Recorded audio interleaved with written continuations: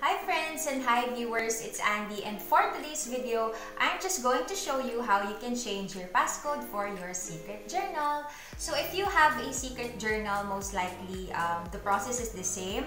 But if you want to get yourself one, I will be placing a link in the description box so that you can purchase a journal similar to this one. They have other designs, so don't worry. If you don't like this design, there are plenty of designs to choose from their store. So anyway, usually with secret journals like this, the default code is 000 or 4 zeros. Depends on how many slots you have in the lock. But for this one, since it only has 3, the code is 000. So all you have to do is slide it to the left to open your journal. So once it's open, now all you have to do is slide this button to the right. And then while holding this button, you have to set your new passcode. Let me just do it, okay? So make sure guys, now when you're setting your passcode, you're holding the button still.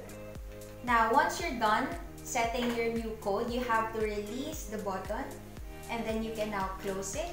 And then there you go, you have your new passcode already. So it's very easy, right? It's so simple. So I guess that would be all for today. I hope this video was helpful.